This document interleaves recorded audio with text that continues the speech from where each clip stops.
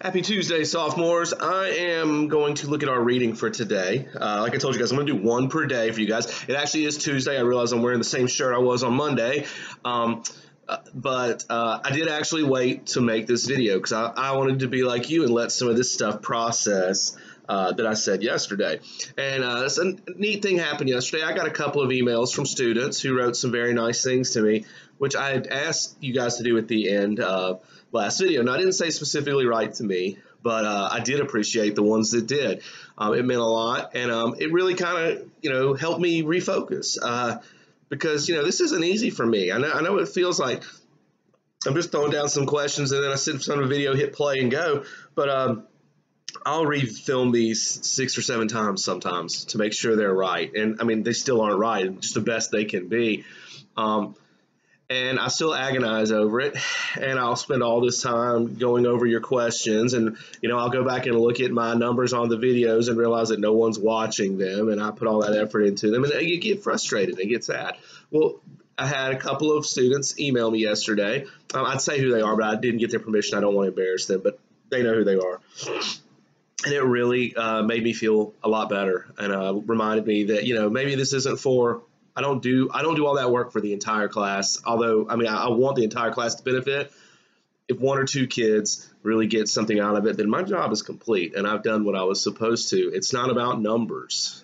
It never has been, and it never should be. So we're going to look today at the next couple of introductory sections in this book that are going to get us to the actual meat of the book. Starts when we start seeing the numbered Tuesdays. Let's say the first Tuesday, the second Tuesday, and the third Tuesday. And he'll follow that up with we talk about blank, and then the whole chapter kind of revolves around that topic, which I think is a brilliant design choice on Mitch Albom's part. I think that's one of the highlights of this book, to be honest with you, is that it is so accessible because of the way he arranges it. And these first few sections do that too. So early on we had the curriculum, we had the syllabus. Today we're going to get particularly the student and the classroom, and there's one called the Audiovisual that's going to be like a little interim that we're going to see multiple times in here, and I'll explain it when we get to it. But the first one's called the student. And in this section, Albom is discussing a little bit about himself and his past, all right? And, I grew up, and I wouldn't even grew up. I did grow up with it, but I was older. I was in my 20s and probably even a little bit of my 30s, watching something on Sundays on ESPN called The Sports Reporters. And Mitch Albom was a constant fixture on there. He was a sports writer, and he was a well thought of and well-known sports writer. Now, I don't know about the time frame about when this book came out and when that was going on, but I know he was a sports writer before. The guy was all business, very professional, and a brilliant man. Okay, so this part of the chapter, that first one, the student, kind of gives us the breakdown of how he became that way. And guys, it's kind of a sad story, to be honest with you. Let me read you some passages from it that I found to be particularly important, and then we're going to actually talk about the thing I wanted you to think about today, because it comes out of this chapter, actually. All right, so Albom graduates and feels like he's going to, come out like a lot of driven college graduates. You're gonna come out, you're gonna change the world, you're gonna do all these amazing things, and then you realize really quickly, and this isn't meant to discourage you guys, this should never discourage anyone, okay? You try anyway. It doesn't matter what the world is about. You be you and what person God designed you to be. But he realizes really quickly when he gets out there that the world's just, in fact, this is the word he says, the world I discovered was not that interested, and he's talking about in him. The world's got its own stuff going on, and your dreams and your desires just aren't on the menu. And a lot of the times that's really intimidating for people as they go from a really, insulated world like a lot of you are living in right now, especially at, a small high school, and then you go out into this huge, some of you are going to go to equally fairly small college one day. Or you're going to, wherever you go to college, you're still going to insulate yourself in this small bubble. But then eventually when you get out in the big world, you realize really quickly that it's not nice. It just isn't. Sad to say. I wish it was, but it's not. So Mitch Albom's talking about spending some time with, I believe it's an uncle he had that he loved, and his uncle is dying from, I believe it's stomach cancer, but something that's causing him some issues with his stomach. And there's this moment where this man looks at him and says, look, when I die, will you take care of my kids? And Album basically kind of changes the subject. Okay. He says, oh, don't talk that way. The kind of things you want to say when you don't really want to think about that. And it actually really disappoints this uncle who kind of, looks at him sadly, which indicates, he needed that peace of mind. It's okay for me to go. And he robs him of that because, why? Well, because, he's worried about his own things right then. All right. It says he died a few weeks later talking about that uncle. Then it says, after the funeral, my life changed. I felt as if time were suddenly precious, water going down an open drain, and I could not move quickly enough. So Album handles death of a loved one, the way a lot of men, especially my age and older, have handled death for the longest time. We don't really acknowledge it. We just throw ourselves into being busy. If you're too busy to think about it, you won't be sad and you don't have to acknowledge it. So Album decides, hey, one day I'm going to die too. I want to get everything I can now while I'm still here. So he throws himself in his job. He works every single day of his life, almost the entire day, to show you how bad it is. He gets married at one point. Let me read this passage. He says, I met a dark-haired woman named Janine who somehow loved me despite my schedule and the constant absences. We married after a 7-year courtship. Now think about that. 7 years he dates this girl. I was back to work a week after the wedding. I think a week later, he's right back at work. Now, some of us don't have a choice. When Mitzi and I got married, we were on our honeymoon. We were out for about a week. And then I came back and got to work, but it was school time, and she had to get back to work too. But the fact is that he wants to stress that. And then, obviously a lot of people can't take off like a month after their marriage. I mean, that's ridiculous. But he's like focusing on, I did that, now it's back to the grind. And now this woman's there too, but really my life is not different because my life is not about her. My life is about the job. And that's the problem. He says, I told her and myself that we would one day start a family, something we wanted very much, but it never came. Now, we're going to learn late in this book that, and this is something he wrote about later, and I have not had the guts to read it because I won't lie. This book near the end can make me cry. I'm glad I'm not reading it to you guys because it is always a struggle for me at the end not to bust out into tears. Not like sobbing, but just be sad because, and it's not so much because Morrie dies, it's because of what Album says about him at the end that is so moving. But Album and his wife eventually are going to adopt a child that's dying, and they're going to take care of her and try to give her a good life while she's still alive. He's written about it. I will not read it because I'm just so terrified it's going to make me cry from page 1 until the end because despite trying to act like I'm a tough guy, this kind of stuff impacts me, all right? This book particularly is right in line, I told you guys, with things that really impact me. I feel a lot of kinship with the protagonist. I've tried to throw myself into busyness and to avoid things in my life I didn't want to face. But also the teacher who we find here, because that's what I do for a living. And I feel a lot of the ways he does. And I want my students to, become eventually friends. And that's what we're going to see in the next section. So I don't want to get ahead of myself. But this ends with a really cool thing. Now, remember, this is still a book. It still needs narrative elements, even though it's nonfiction. So the last paragraph in this section says, it might have stayed that way had I not been flicking through the TV channels late one night when something caught my ear. And then it goes ... Now, Album's going to use that ellipse a lot at the end of sections. It's a brilliant idea. You've seen my emails. I use it all the time. I use it too much. I abuse it. But he uses it very strategically and correctly. And it's meant to make you want to keep turning the page, not want to stop. This book does have the thing that a lot of modern books do, where they're very short little sections so that you don't get bogged down. And you do feel a sense of accomplishment, even if you read about 5 to 10 minutes a night. You still feel like you've moved some chapters, and that's on purpose. So the thing I wanted to talk to you about, we're going to bring this back towards the end, but just kind of a little, store this in the back of your head. The idea of we get really wrapped up in accomplishments that we think make us who we are, but the fact is a big majority of the world does not care a lick about our accomplishments. And that's a sad thing to think. And the wrong way to take that is to immediately go to, well, then why accomplish anything? Well, because God intended you to be the best person you possibly can be. And so if making all A's is the best you can do, then you get out and you do the best you can do because God blessed you with that intellect. And there's a lot of other people who struggle to just pass. So you need to be thankful for what you've got and use it. But the fact is that A/B or that A honor roll certificate you take home after awards day is important to your parents. And that's great. You want to impress your parents. But I've never gone home and I've been all excited about another kid's accomplishments. So the fact is that those are kind of a personal thing. It's a checklist to grade yourself against. It should never become our driving force. It never should be the only thing we care about. So, and I said I was going to wait till the end, but let's go ahead and do it now.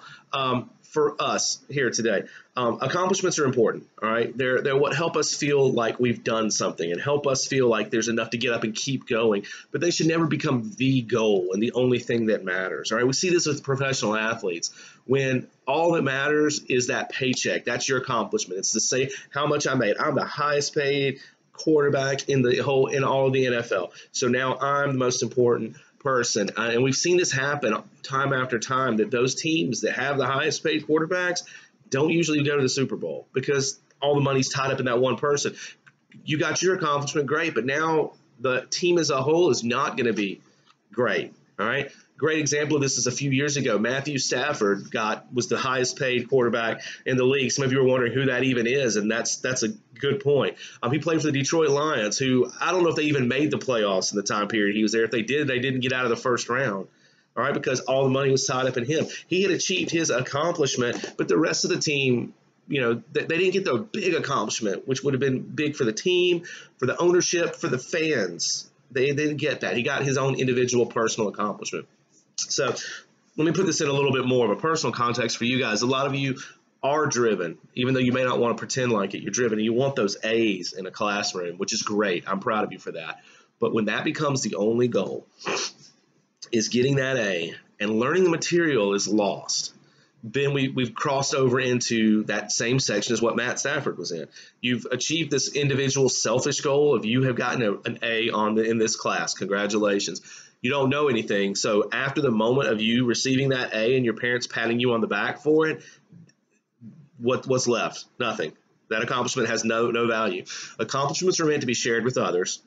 All right. So you need to seek accomplishments that you can share with others. So for you, the accomplishment should be to learn this information, to learn how to think for yourself, for example, from Fahrenheit 451, or learn how to be grateful to other people, and learn how to be to reach out to those who have impacted us, and realize your life's not just about you, because down the road that's going to pay off. That A you got is going to pay off in the immediate short term. Long term, though, you need to think about what goals do I have that are going to impact my family in the future.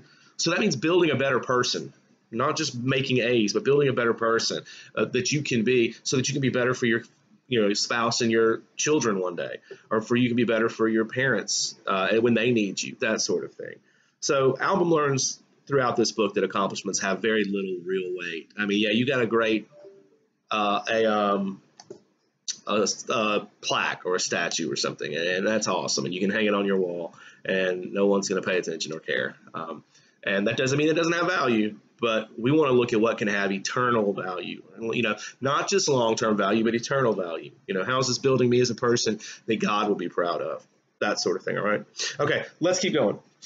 The next section is the one called Audiovisual. I believe there's 3 of these throughout the book, and they all revolve around Morrie being on TV. Because what happens is Morrie starts writing down all of these little quips, he calls them aphorisms. Aphorism is just a short truth that explains life to somebody. So he's writing all these down and he's saving them.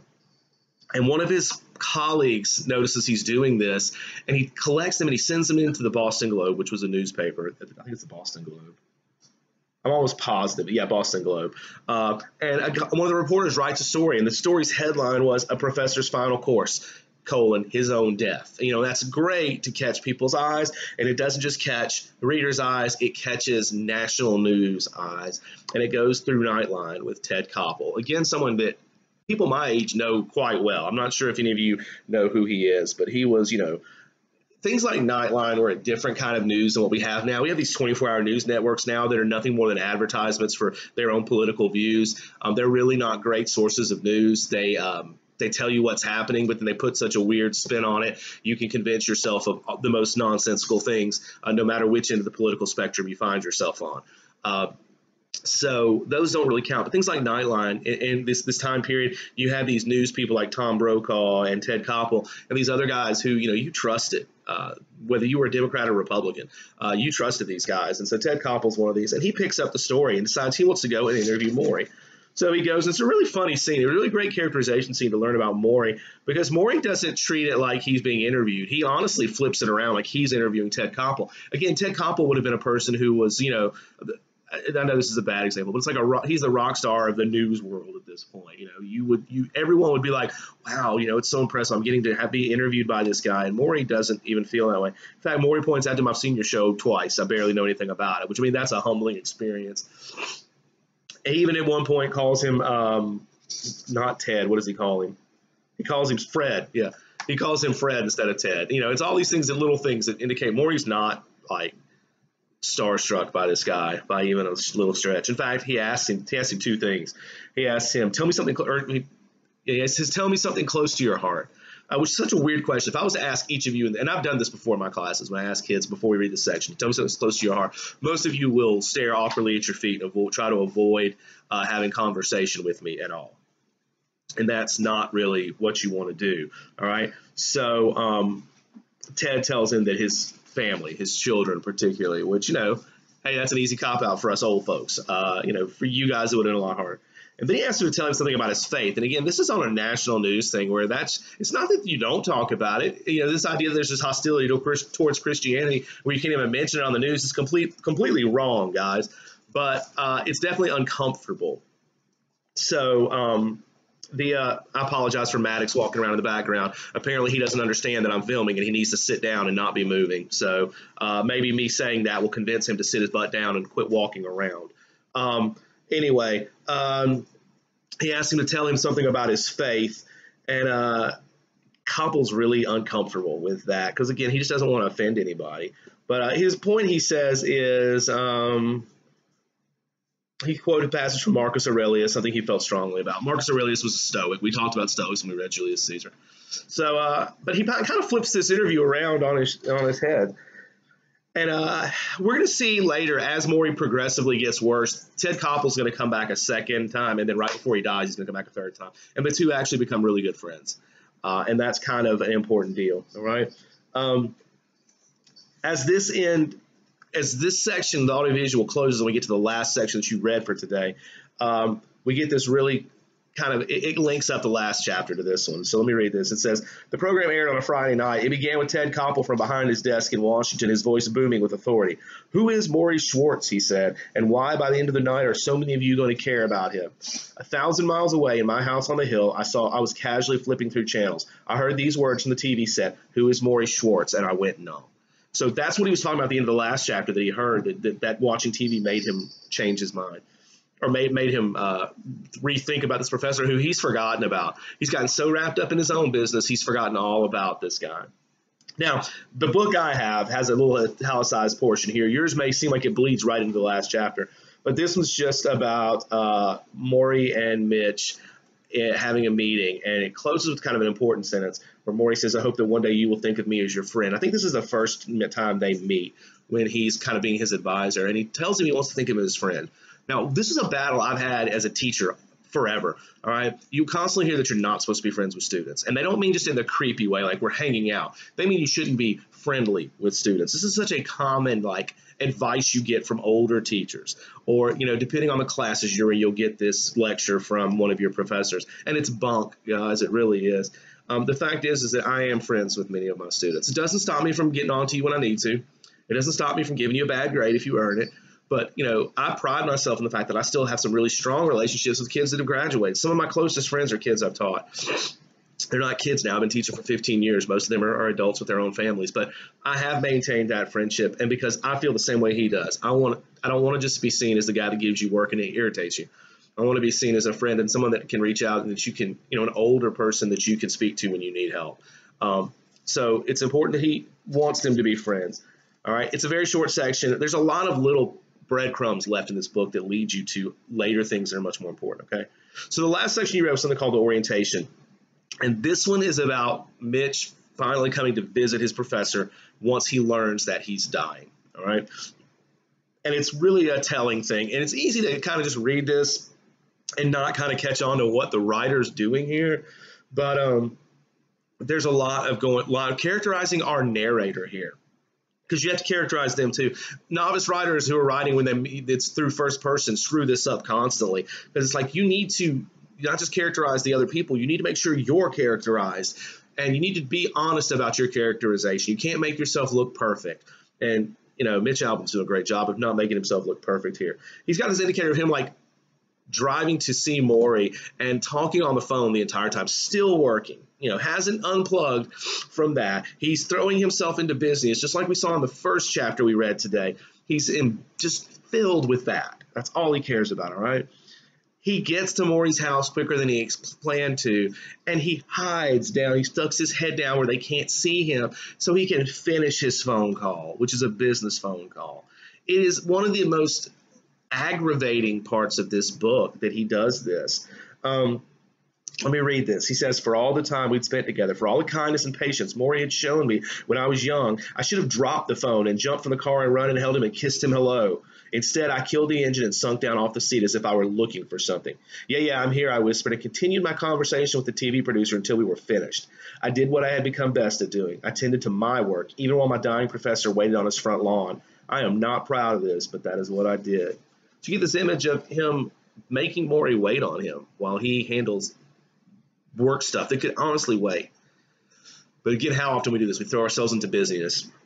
This time period right now when there's all this chaos in the world, that is what so many adults are doing. They can do it. That's why so many of us are stressed out at home, because you can't throw yourself into busyness. What do? You can only do so much watching TV. And before you realize you're not busy, so you find other things to throw yourself into.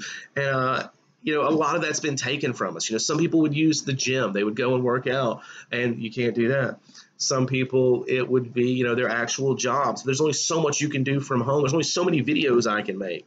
There's only so many, I can only grade what you guys turn in.